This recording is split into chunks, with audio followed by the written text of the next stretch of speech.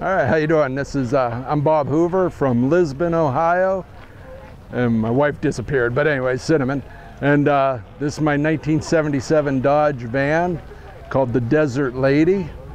It started life out here in Maine, up in Maine, by John and Ellen Peters, and it moved on to Indiana, and then a third owner in Ohio, and I am the fourth owner. I bought it in early October of last year.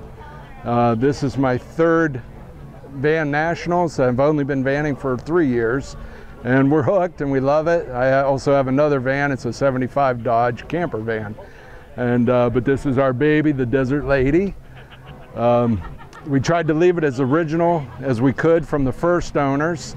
The inside's still all original. It's done with cactus from Baja, Mexico. It has what they call a Van Trek grill.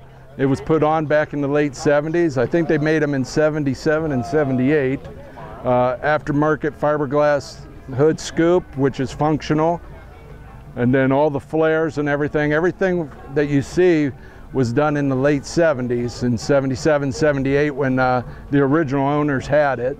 It has dual sunroofs, obviously, and then both functional, and they both have screens in them, so it keeps the bugs out when you're sleeping at night.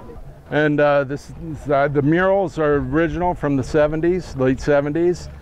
And the way they became put on here is they met a guy that was down on his luck and did this kind of work, and they let him live in the garage for a few months. And this is how he paid them back, by doing the artwork on the outside of the van.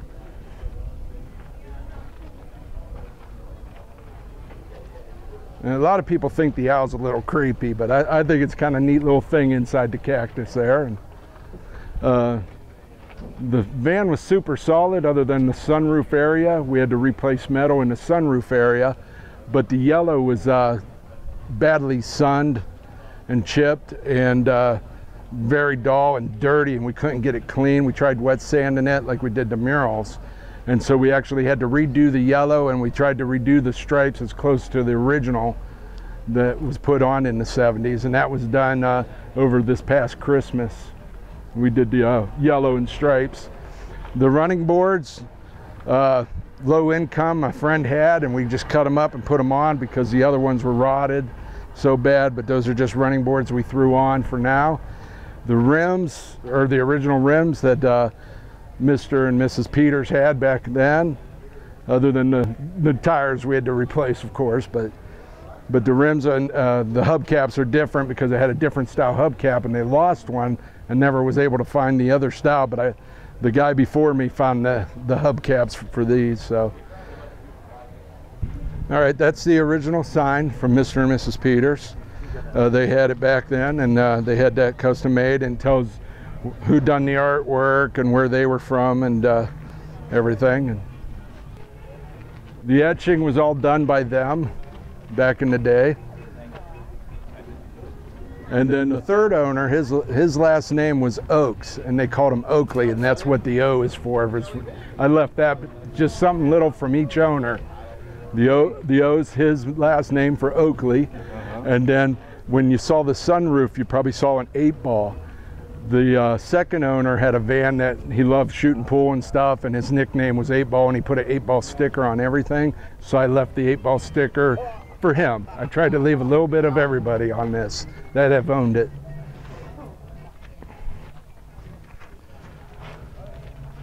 And then this is just the other side with the murals that was done back then.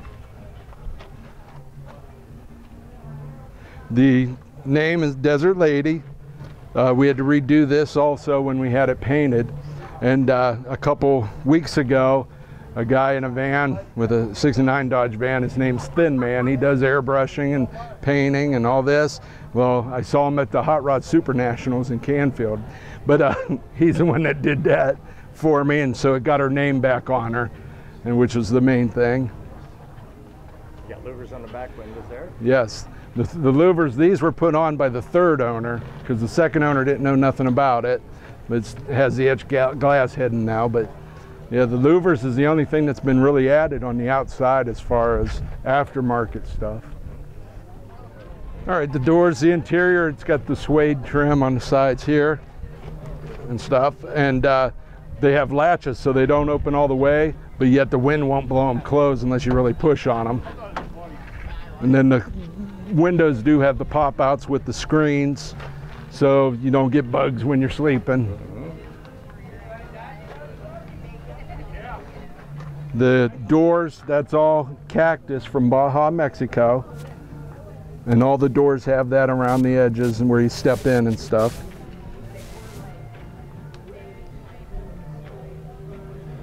And then you have your normal bar with your sink and your cabinets where we store our clothing or whatever, and a couple bottles of wine if no one's busy later. Now up above that, it's a fiber optic mirror. It's a Sunset. It still works, still lights up. And then it's trimmed with also with cactus from Baja, Mexico.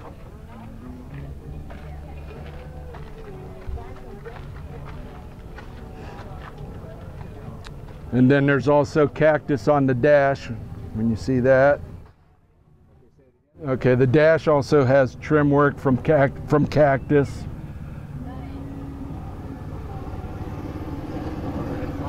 And then the console is your has the lights for your mirror and then your bed lights. It also has a bar light and then the fog lights, the alarm system for the van, and your Cobra CB radio. And then it also has the gauge that tells how your backup marina battery's charging and stuff. The stuff around the bed here, this is actually chamois, like you dry your car off with. The second owner's wife cut all this up and made these and added beads to it to give it kind of a Western look and give you a little somewhat privacy for your bed.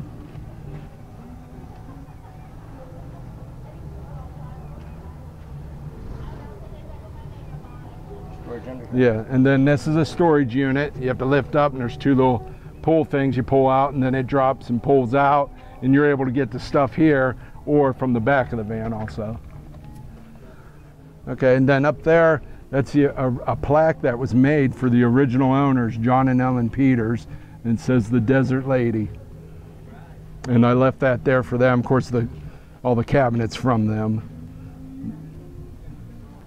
All right, the inside, as you can see, the doors have the suede with the buttons. All doors have that, and then the interior's done, but the roof's done with a white suede. And then the moon roof I was telling you about with the screen. It has a cigarette outlet over to your left there for cell phone charging nowadays. And then the lights in the back here also light up, and they're done with like a yarn to give it like the shade.